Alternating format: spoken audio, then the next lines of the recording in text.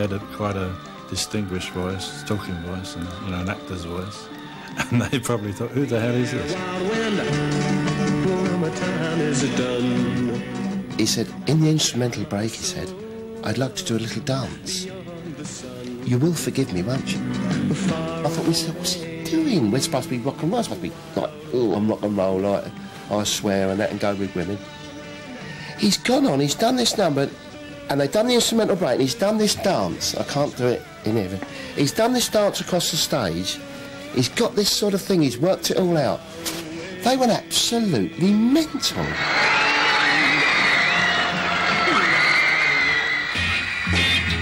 I thought there's only one way to do this, and that's to play it as an actor.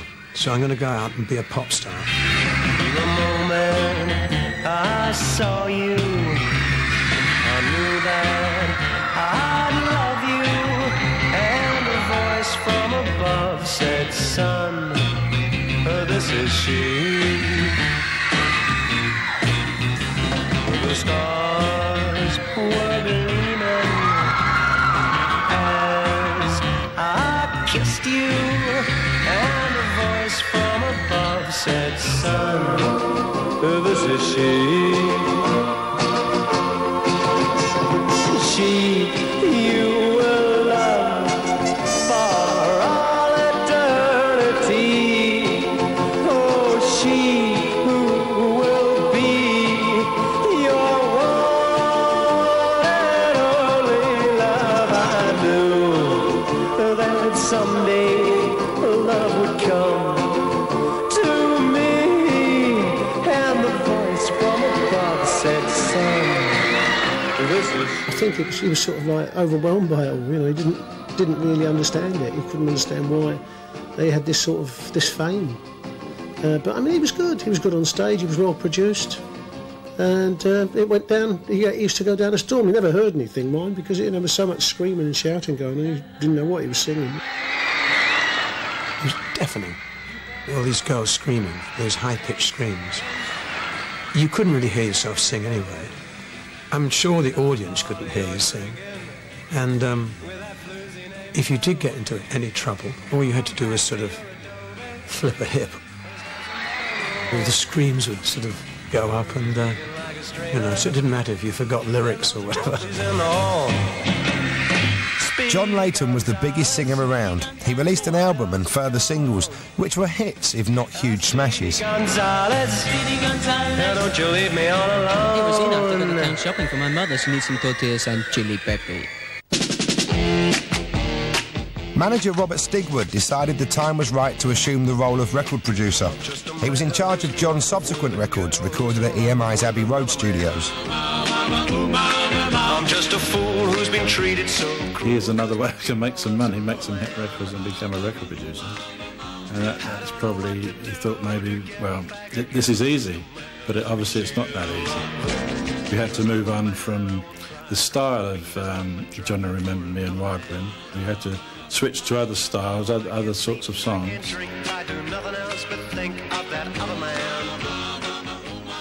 I always sung songs I was told to sing. I never really said, I didn't really like that song. A lot of songs I didn't particularly like, but I sung them because they said, oh no, this is a great song. Whisper to me softly while the moon... And then I would be sort of bullied into singing it in a certain way. Say it to me gently. They'd tell me, come, do a bit of Elvis, make the voice quiver. Make love to me. Make love to me. Kiss me once again before we say goodnight. I'm not Elvis, I'm me. I want to sing it like I sing it. I leave Elvis Presley to sing it like he sings it. But so there were a few sort of directorial problems, if you like. So help me, dear, chills run up my spine. But don't you know I love you so? I won't be happy until you're mine. When 62, 63, I was really at the height of sort of my singing career. And in 1962, a man called John Sturges, an American film director. John Sturges directed Magnificent Seven, Gunfight at the OK Corral, many, many more. But he came over to England to cast The Great Escape. I love you, Mabel. love you as much as I am able. And he offered me the role of Willie the Tunnel King alongside Charles Bronson. We must have been about 3 or 4 months into making The Great Escape, and John Sturgis came up to me and he said, "Hey John, I hear you're a singer." And I said, "Oh, didn't you know?" He said, "No, I had no idea." I thought maybe one of the reasons that I got The Great Escape was on the back of the fact that I had a lot of success as a singer, because, you know, everybody thinks about box office. But he had no idea. It's my pleasure to welcome back to this country a young man who's undoubtedly one of Britain's finest talents. He's been away in Germany and Hollywood making a film, as you know, called The Great Escape. The dynamic, Mr. Fabulous in person, Johnny Layton! Shout, shout, knock yourself out, come on, yell, yell, loud and swell. Returning to his singing career after making The Great Escape, John was still as popular as ever, and he continued to tour the UK and abroad, although the hits were declining. The music scene was changing with the emergence of the Beatles and the Rolling Stones. The era of the solo rock and roll singer was coming to an end. Knock yourself out, come on, yell, yell. At the beginning of '64, I did a tour with various people. It was my tour, and I sort of topped it, and there was this band, the Rolling Stones. We all can do, turn up the jukebox mighty loud. Robert Stigwood promoted that, you see, and that was his stable of stars, and we were just brought in to add ticket sales, and unfortunately for everybody, we took over. When I came on, these girls were going, "We want the Stones, we want..." I couldn't do it, I couldn't perform. Not being big-headed, but the kids just didn't want to hear anything else. I see the joint was rocking, going round and round. Yeah, reeling and rocking, while it creams the sound. And they never stopped rocking, till the moon went down. It became exceedingly difficult for me to go on after them. Had to take me a chance. On about the third night, John said, "I think you should close, and I'll do the other. I'll go on before you, and Mike Sarn can close the first half." And it was mutually agreed, and there was no sort of cockiness with us about it or disappointment from him. He just saw the writing was on the wall.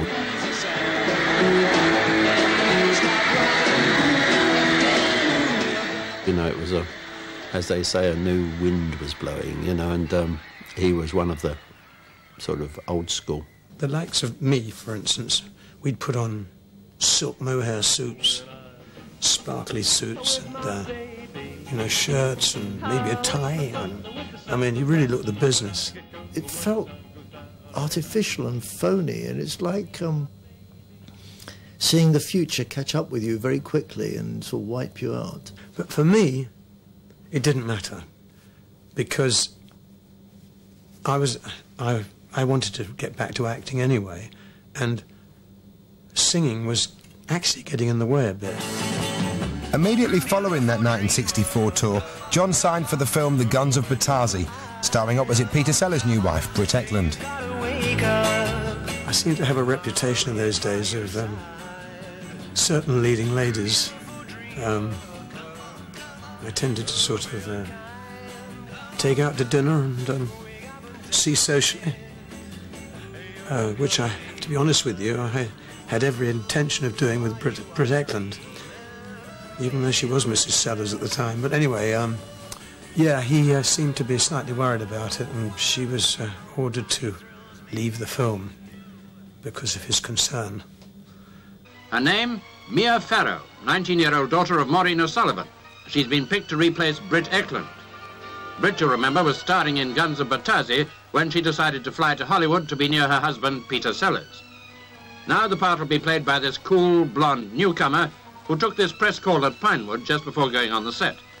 I socialised Mia Farrow instead, yeah.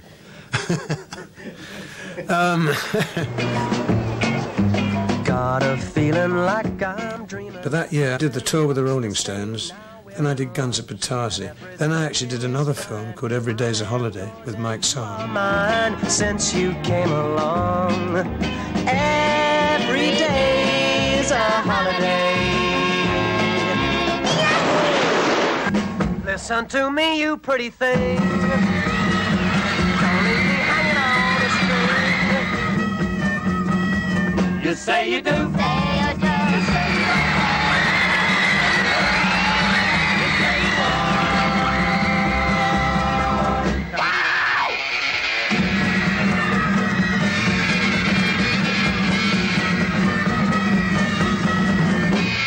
Unable to compete with the bluesy music of the Beatles and the Stones, John signed a 3-picture deal with 20th Century Fox. He was off to Hollywood to star opposite Frank Sinatra. Not bad for a has-been pop star. Buonasera, Signorina, buonasera. I was doing Von Ryan's Express. We were doing the interiors and on a stage in 20th Century Fox. Mia was on the next stage doing Peyton Place. So Mia came to visit me on the set of Von Ryan's Express. And I only turned my back a minute, just 1 minute. And there she is talking to Frank Sinatra. That night she calls me, she says, "John, what do I do?" I said, "What do you mean, what do you do?" She said, "Frank has asked me to Palm Springs for the weekend." I said, "Keep me out of it, I want to work in this town." So off she went to Palm Springs, and of course the rest is history. She became Mrs. Sinatra. So I feel I had a hand in that marriage. Over the next 20 years, John Leyton enjoyed a Hollywood career acting in epics Krakatoa, East of Java and The Idol. He even had his own television series, Jericho. He also became a successful producer and businessman. However, once the movie roles became scarcer, he was drawn back to Britain, and surprised to discover that his early hits were still being played on the radio, and there was a demand for him to perform again.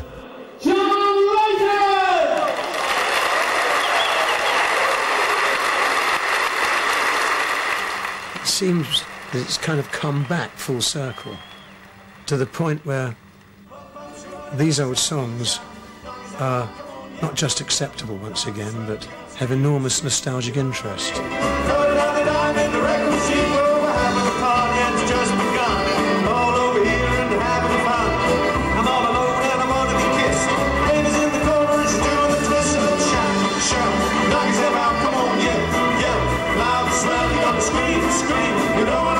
I persuaded him to sort of come out to go back on the road, you know.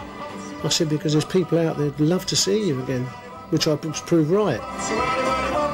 The knickers were still being thrown on the stage, apart from the fact they were slightly bigger than they were in the 60s, but...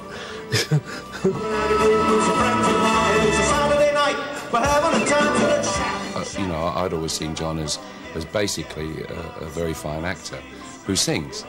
So when he joined the Solid Gold Rock and Roll Tour, I was concerned. But he proved us all wrong. It became really an integral part of the show.